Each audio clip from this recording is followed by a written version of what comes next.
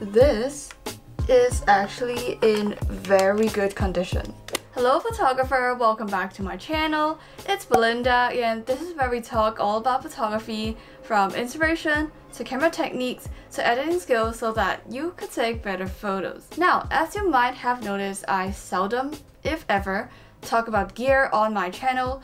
I have made a few videos here and there about a particular piece of gear, but then I don't really make videos based solely on that. Though, seeing that this is a 1000 sub special, I might just make that an exception. So today we're gonna be more relaxed and I'm gonna talk about how I got into film photography. I did not grow up shooting film photography, and so film has been something that's completely foreign to me. And I've been shooting digital all along before I owned my first film camera, which I will go into later on in this video. As I go, I'll share also on the film cameras that I've owned and the roles that I've played on this journey. So if you happen to be considering whether or not you want to do film photography, hopefully this would give you a generic picture of what it was like for me. So without further ado, let's dive right into it. So the first film camera that I ever owned is this. It's a Lomography simple use camera which was gifted to me by a friend. By the way, for information, I've not bought a single film camera in my life. All of these cameras that I've owned either were gifted to me or they just made their way to me somehow. So as far as this camera goes, I would say that receiving this camera was really a pivotal moment in my photography because I just never shot film. Like, I was never interested in film before this. So what happened was that this camera came with a roll that's already loaded inside, so all I had to do literally is to press the shutter to take photos. And I also had a flash, which also is a no-brainer to operate. I talked about its construction and its operation in this video, so I'm not gonna go into details here. So essentially this camera introduced me to this entire category of cameras known as point and shoots. I mean, even in a digital world, you can have point and shoots, and cameras today are getting smaller and smaller and they can do, increasingly amazing things. But for the most part, the way that a digital camera is built does mean that a smaller sensor size on a digital point and shoot would be a deal breaker. For film, of course, it's the same thing. There is always going to be this compromise between the size, the portability of the camera, and quality of the images that it could create. But because of the way film cameras are built inherently, like the film in this is still 35mm. So the sensor is essentially a full frame sensor,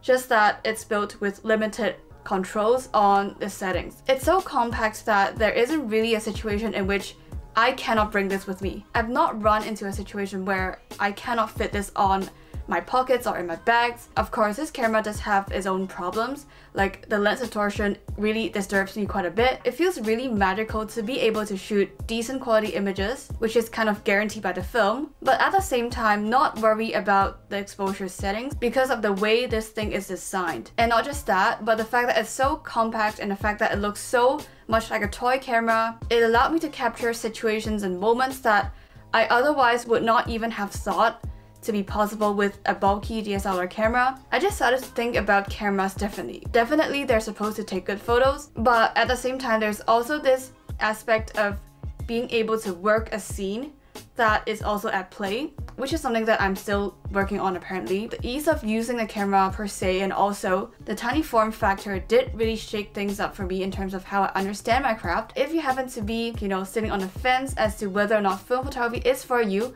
this is a great way to find out for yourself. That said though, having completed the first roll of film, which essentially came in with the camera, I did not shoot the second roll that came with this package. It was not really about the images. I liked how they turned out. I found film photography to be a really intimidating process at that time. Looking back, having shot digital for my entire life, film photography is definitely not something that you should expect to be able to understand in a day or two. The issue at the time was that I didn't know how to properly load the roll of film onto the camera, but I don't want to just mess with it because I don't want to waste the film, and I wanted to be able to find a time to properly learn how to do it. So in simple words, I forgot about it, well, for a few months, until I found this camera, which is a Minolta SLR. I did not buy this camera, as I've said, myself, but rather I was moving into the room that my grandparents once took up. I was trying to fit my stuff into the cabinets, and this is when I found cameras lying in the cabinet. So I took it out, I put the batteries in, and it actually worked. Like, the display is actually working. This camera, when I found it, was completely covered with mold. So this part where the grip is supposed to be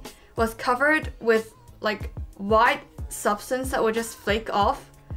And I think it's not completely gone to this date. But anyway, so it was eating into the plastic or the coating that was covering the grip. So I took some time to clean it off. Luckily, the mold did not affect the lens. So the lens remained mold-free, and also the sensor was clean. Like, the odds of this happening, I mean, it just sounds so good to be true. The reason why the metal is showing in this bit is because the plastic casing pretty much has been destroyed by the mold. A lot of cracks have been developing along the plastic coating, and I think one bit just literally dropped off there.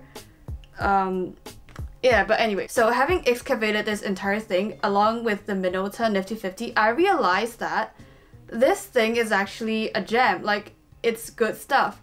And so it was at this point where I started taking film photography seriously, like actually learning how to properly load film. I mean, or else how do you even start, right? Having found this camera really gave me the nudge that I needed to put in a time and effort to study film photography and get a basic understanding of how it works. This is going to sound so made up, but basically after a few months since I found the Minolta SLR, in another cabinet I found this.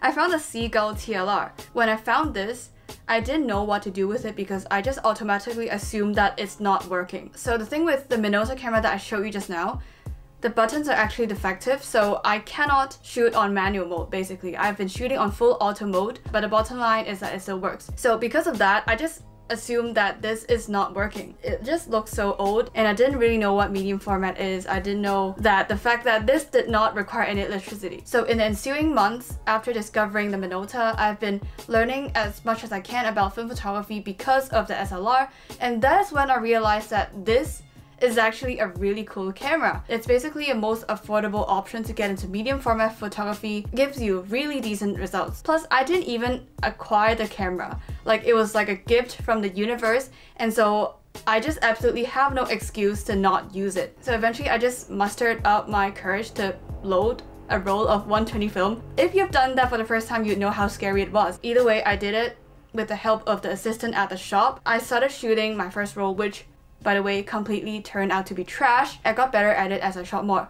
But there's also a really interesting backstory as to why this camera was even in that drawer. According to my relatives, my grandpa actually bought this camera when he was trying to court my grandma because, well, he wanted to take photos of her. After they got together, guess what? He never used it ever again, and that's how it ended up in that cabinet for years. Apparently it's really fun to shoot on this, but it also means a lot to me in a sense that I think about my grandparents whenever I shoot on this camera. At this point, I'm really happy to announce that I'm ready to add a new member to this collection.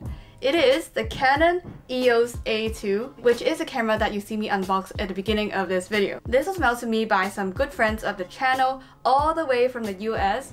A massive thanks to Rowan and Rayleigh and your family. I was speechless when I saw what came in the packet. I was totally not expecting a camera. So this camera is powered by a battery that looks something like this.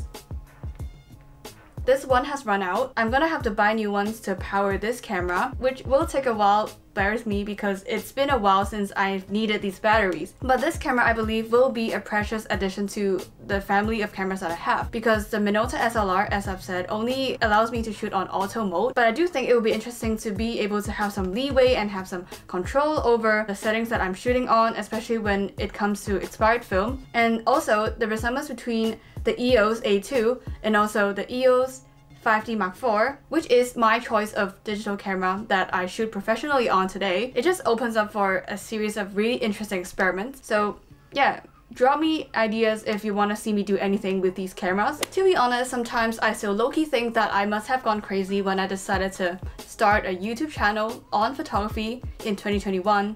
Well, 2020, the channel is now like about 1 year old. It's not the easiest thing to do on the planet, but it's really been worthwhile, especially seeing you guys leave thoughtful comments on the channel and sharing something that's really personal. I read through all of them because I appreciate you all, and I think I have responded to everyone. I think I have. To be honest, I've also learned a great deal myself about photography and also about videography, actually, in this journey of doing YouTube. So once again, a massive thank you to all of you. I hope that you enjoyed this little sharing of mine, and thank you for watching. I will see you in the next video. Bye! It's so freaking hot.